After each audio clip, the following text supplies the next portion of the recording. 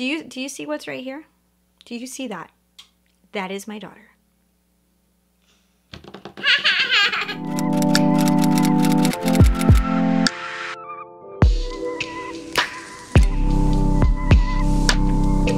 Happy video day, guys. Today we're gonna be doing another follow-up video. We're gonna be going back in time. I'm gonna talk to you guys about the products that I thought were the best makeup products of 2018. So this is everything at the end of last year that I was like, oh my goodness, you are the best. And I put them into my favorites, the best of the year. And I'm gonna be going through all of them with you guys and tell you guys if they are still some of my favorite products, if I'm still loving them as much as I loved them last year.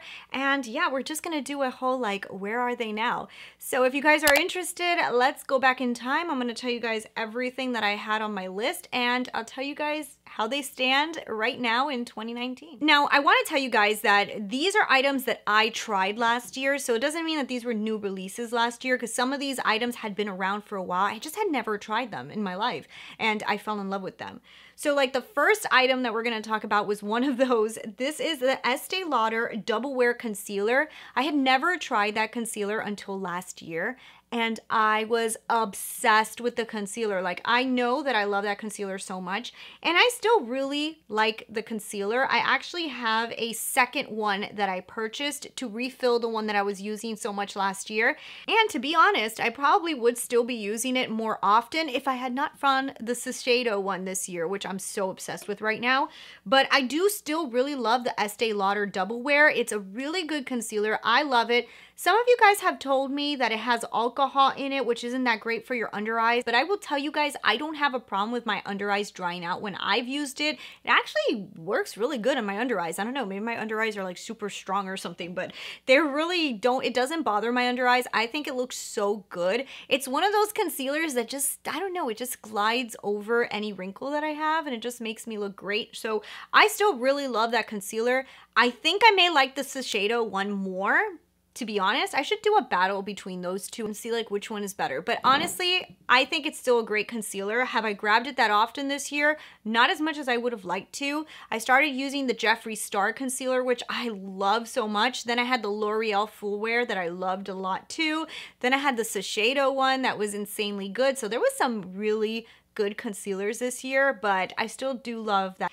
Okay, so then now we have the Huda Beauty Nude palette. So this was her big nude palette that she came out with, and actually I think I have it here on my table. I actually have it right here because I used it yesterday, and I still really like that palette, but I think after having it for like a longer period of time, I think it was a good palette. I still really like it, but like, would I put it in my favorites again this year? Probably not as much as last year. I feel like I was really into like in the springtime because it does this really cute like pink looking eye, very natural looks.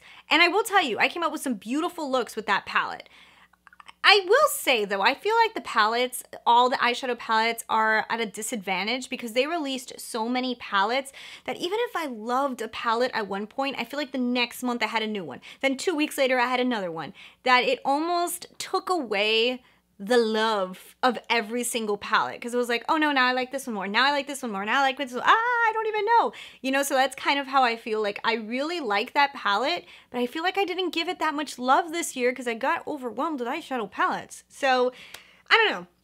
I don't think it would be on the top this year. I probably would not have that one on the top this year because I didn't grab it that much. This one is one that I can hands down tell you guys that this would have been in my top last year, this year, and I probably will continue to have it on my top. And this is the NATASHA DENONA Gold Palette. Yes. Yes, yes, yes, yes, yes. This palette is everything in the world. Like, this is such a good palette. I would have totally had this one 500 times over on my tops list. This one would have been on my list 20 times over. I love this palette. I'm still super obsessed with it, and I gravitate to it. It was worth every dime. So yeah, this one was a total win. Love it, love it, love it. Still love it. Okay. So now the next item that I told you guys was a huge favorite last year was my Flower Beauty Light Illusion Foundation, and I still really like this foundation. Now I will tell you guys, there was a few foundations that released this year that kind of threw this foundation down on the totem pole for me. Not that it's not a good drugstore foundation, it really is. But this year there was so many foundations that released, and there was a few good ones and there was a few that really stood out to me. And when I do my favorites for this year, you guys will see why. This one probably is not as much of a year favorite for me again, because there was some really good ones. And I think I might have a few foundations on my top list, like honestly, that I tried this year that I was like, holy cannolis, you're good. Yeah, and we have a drugstore one. There was some pretty damn good foundations this year, so I would think that the Flower Beauty one would get knocked down for me this year, but it's still a good foundation, but. All right, so then we have the Beauty Blender Bounce Foundation. That was another one that I told you guys at the end of the year that I loved it, and I really loved it. And I will tell you, I still like it, but like I said, there was some foundations that really honestly shocked me this year. One in particular that I am like obsessed with. I already ordered another bottle in a different tone because I'm thinking I'm not even going to be able to find my foundation. I'm already thinking that my shade might not be available in that foundation, but I am willing to buy 2 different colors and mix them together because I love that foundation so much. So the Beauty Blender Bounce Foundation is still a good foundation, but can I say that this year I found a lot better ones? Yes, I did. I think that this year I found some really good foundations, and I'm happy.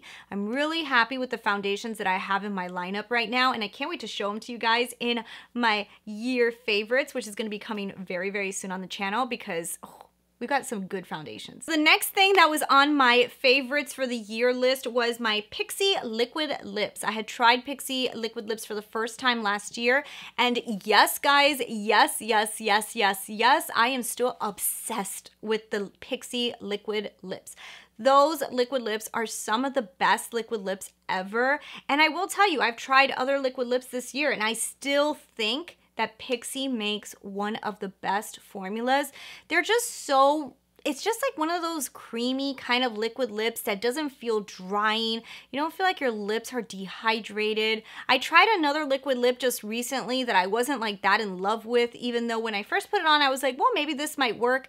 And then as the day went by, I was like, ooh, this is drying. And I hate that feeling, guys. So I really still love the Pixi liquid lips. These are fantastic, and yes, I still love them. Then we talked about the Pixi highlighters, and this is another win, guys, and this is one that is continuously a win for me, and yes, this is still a huge favorite of mine. I love the Pixi highlighters. They are great quality. You get really good pigmentation. They actually look like skin. They look very natural, but you do get a high impact, but it doesn't look cakey or heavy or dusty at all. They're just beautiful. They really are an amazing formula for the price. I love them. So then we talked about another eyeshadow palette that I loved last year, and that is the Urban Decay Born to Run. And I still truly believe that that is a great palette. I love the color selection in the Born to Run. Like I said, this year there was so many eyeshadow palettes that it really kind of like was not able to allow me to love the palettes that I love because I just kept feeling like more and more was getting thrown at me. But the Born to Run definitely is such a good palette. I still, till this day, really love that palette. It was on sale not that long ago at Sephora, and I told you guys about it because I truly believe that that was such a good launch. I really love the palette. Love the color selection. The quality was very good, and yeah, still love it. Okay, so now the next one. This is another one, guys, that I still love this. And I still think that this is probably one of the best face palettes. That's the Smashbox Cali Contour. Fantastic. I still love it. I don't use it as much lately because I've been using the Ghost from Hourglass, but I love the Smashbox Cali Contour. It's one of those palettes that I will recommend to people right off the bat. Love it. The price tag is good. The colors are good. I'm obsessed with it, and I still am. Okay, so I have actually one item left to talk to you guys about, and that is from Juvia's Place, and that was the Masquerade Mini. I still think that this is a fantastic palette. The quality is good. I used it a lot. I liked it a lot. And anytime that I want like colorful looks, I usually gravitate to that palette. Still really like that palette. Anytime that I want color, that's where I go, and I still love the quality. I think it's fantastic. So yeah, I honestly, looking at this list, guys, a lot of these items that I talked to you guys about, they're still very good quality. I love them all. Are there some bigger winners this year? There may be. There may be. I think that there's some really outstanding products that released this year as well. But like I said, all of the products that I just talked to you about, they're all really good as well. And anyways, guys, thank you guys so much for watching. If you guys like this video, don't forget to hit the subscribe button. And she'll finish it off for me. So anyways, thank you and bye. I have to attend to Lexi because she is awake and terrorizing the backdrop. So thank you for watching, and I'll talk to you guys later.